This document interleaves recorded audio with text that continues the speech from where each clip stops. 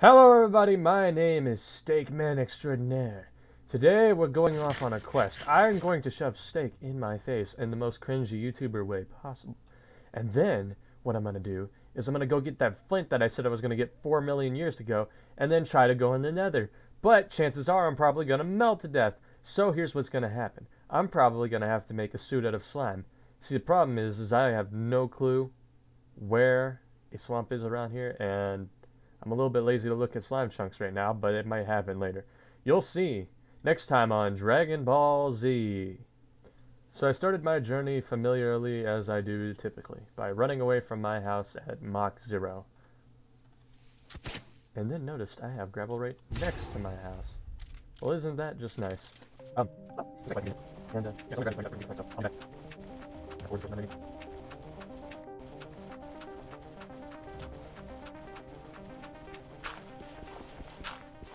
Aha!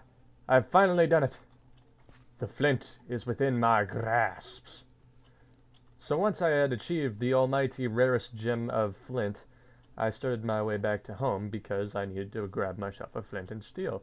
I have an inactive portal if you hadn't seen the other videos, so I needed to put together the proper things to activate it. And look at that. Now we have the flint and the steel. I walk my little sexy ass downstairs to find my portal and activate it. No problems there. Easy peasy. Upon my arrival to the hellscape, it looked pretty typical. Zombie pigmen were a little bit better animated, so that was cool, but it didn't really do anything for me. Now what I would do if I was smart is mark that, but since it's already marked, that's lit. And looking at my map, it seems like I'm actually really close to another fortress, which is also freaking lit. Thank you, map, for marking that for me. Real intuitive. Now, I haven't actually been playing Minecraft for a few days. Oh crap, it's pitch black.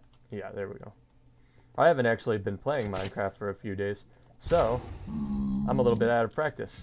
That's a juggernaut blaze. I don't... What the fuck? What is that? Ow, God, it's got fireballs.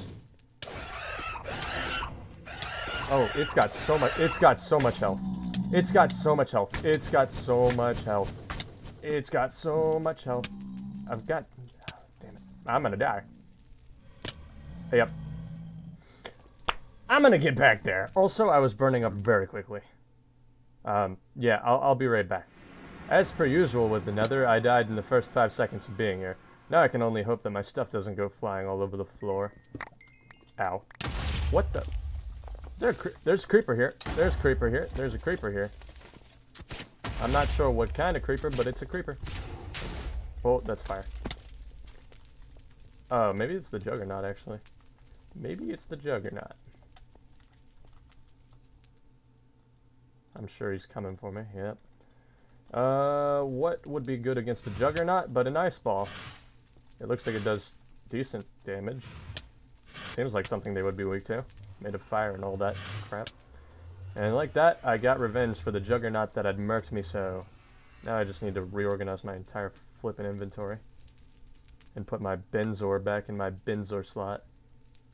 Or Bezor. I don't know, whatever. I need to get these torches in my hand while I'm at it, because I don't want Gru to be all pissy with me. And unfortunately, it seems like my recall potions don't actually work here, which sucks. Oh, nope, it was the creeper. Stop being so happy. Oh, he killed himself.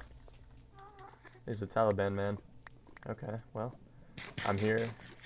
Actually, I'm getting really hot. It doesn't seem like being super hydrated is actually keeping me very cool. I wouldn't need to be here long, theoretically, but, oh yeah, I see the fortress, there it is. And another one of those scary lizard shits. Oh, actually, yeah, I'm burning right away, so it looks like I'm going to have to make my way, my hot ass, back to the overworld and see what I can do to cool myself, because I'm not going to make 400 cooling coils to get here. So it seems I'm going to need slime and ice while I burn my tuchus on my way home. But now that I'm cooled off, I'm going to start going I guess, let me look at a map here. that. I think I'll go, you know what, I haven't gone over this direction very much, and it seems like there's stuff over there, so I'm gonna go that way, and hopefully we'll come across an ice biome or something of that sort. I'm not really sure how to make ice even beside that. Is there? Can you just make ice? Let me check. Because if I can make ice, I might be able to smash it, and that'll give me... Okay. Shattered ice or ice cubes. Cool. So, absolutely not helpful. You know, if I can find a spell that cools me down, that would also be pretty neat. I'm not sure how I would do that. I would have to hit myself with some sort of freezing spell, but... Anyway, I'm going to take a nap real quick like a smart person, and then I'll see you guys while I'm on my journey next time something interesting happens. On my travels, I discovered a abandoned mine rail made by the builders of old. It took my immediate interest, so I tried to make a soft landing. But it didn't work out too good, as you saw. The wind was blowing around my particles, and I could use some health. So luckily, I had my wand on my person. I wanted to travel the mines and grab whatever was useful, but it looked like it was going to get deep. I wasn't sure how deep, and I knew that there was a floating tool right here that would be happy to kill me typically, but I guess this one was friendly, so I let him be, although I was getting thirsty. So I didn't know what I was going to do about that besides whip out my 400 canteens. Did grab some gold though, since that seemed to be a real popular option for the wizards. I traveled down a little hole, meaning I would probably never find my way back up, and found this little chest. It had Riptide. I'm not really 100% what that does, but that's alright. So I grabbed some various things and continued walking about, intentionally in the opposite direction of the spiders to see if there was anything over there so I could come back to it. But there wasn't really anything of interest, so I came back pretty dang quick. Continued to hear the spiders, saw some dirty water. Wanted to drink it, but I still had a canteen at the moment, so first things first, drank my canteen. I noticed a floating tome in the distance. That's interesting. Very. Got some more dirty water. Found the baby spiders in the bewitched tome. Turns out it wasn't even, you know, poison spiders at all, so it looks like my Bezor or Benzor or whatever it is going to have to wait to see some use.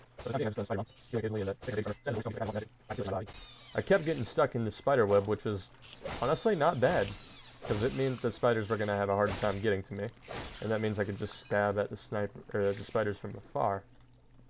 But I ran to spiders pretty quick and looked up and saw lots of baby spiders chilling. So I guess I'll just kill them one by one. Ooh, this one gave me ammo. Sweet. And that one did too. Heck yeah. Man, I love some ammo. I love me some ammo. Unfortunately, it looked like a dead end over here besides the baby spiders, so I was just gonna stab any remaining one of those and have to turn around. It seemed like that one was invisible but died to thorns. Or something weird. Honestly, not sure. What I am sure of, however, is that would have been nice to have a feed spell. Unfortunately, I'm not in possession of one. However, I do got heals, so that's good at least. Found another one of these jail cell thingies, but this one didn't seem like it had any buttons on it. How interesting. So I opened up a little crevasse and started stabbing at the Zams, knowing that the spawner would probably immediately respawn them. I took out my torch and placed it over there, and hoped to God Gru was not going to be a pain in the ass. And that's when I noticed, on the adjacent wall, there seems to be a regular spawner for skeletons. So I blocked it up for now. And then the combat skeleton over here is trying to kill me, but I wanted to get rid of the spawner that's over here before I dealt any further. So I did that, got stuck in the spider web, and then opened the chest while I was waiting. Got some ammo, more bombs, even a golden apple, pumpkin seeds. I don't know if I had those yet, but now I do. And some more torches, which was going to be helpful in my next war. The war on the Skeleton Nation. So first thing first, I opened up the floor so I could stab at the skeletons a little bit.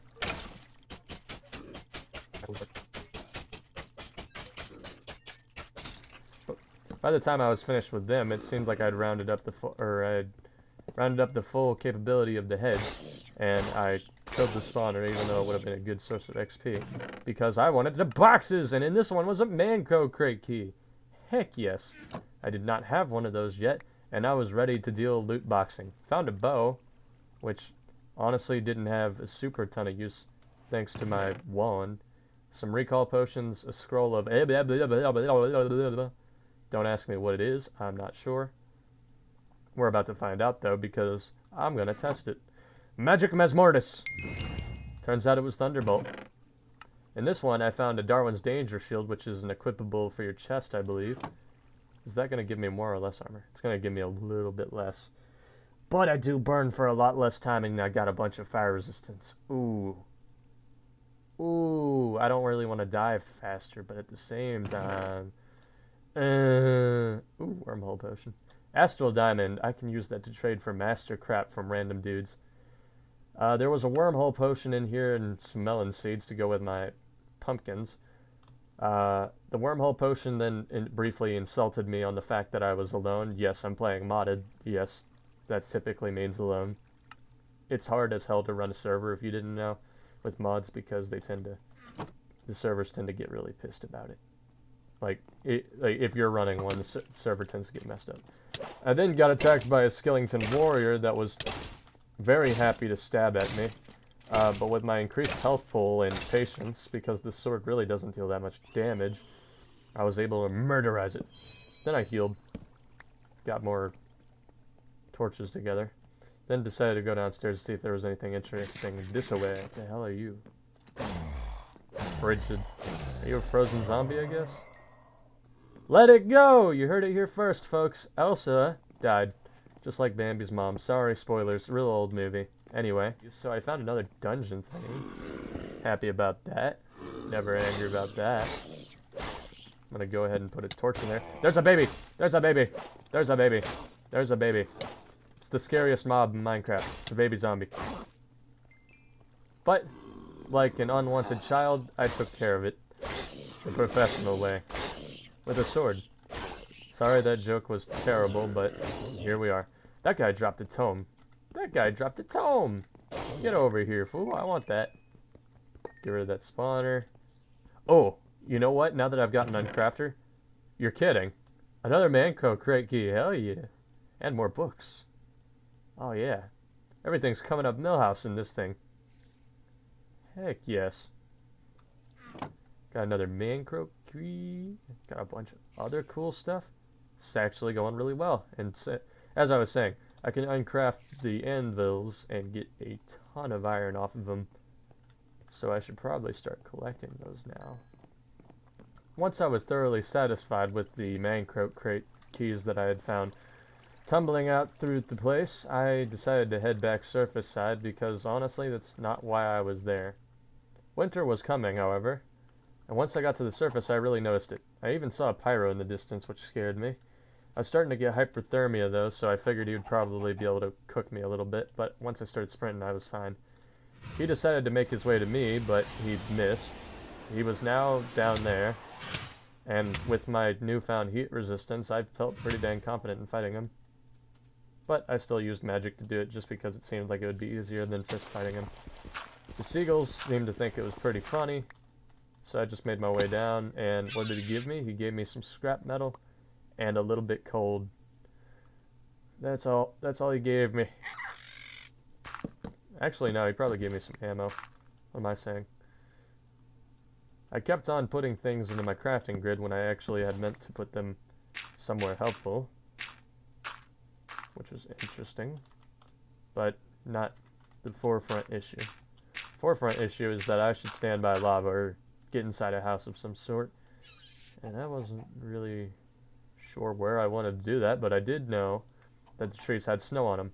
And if the trees had snow on them, that presented an opportunity. That meant if I went back over to the ocean, I maybe, just maybe, will be able to get ice. But anyway, if you guys think I can get a hand on some of them sweet cubes, please leave a thumbs up, like, subscribe. If you really like my stuff, you could share it with a friend. That would be absolutely awesome. I hope to see you guys in the next video. Bye.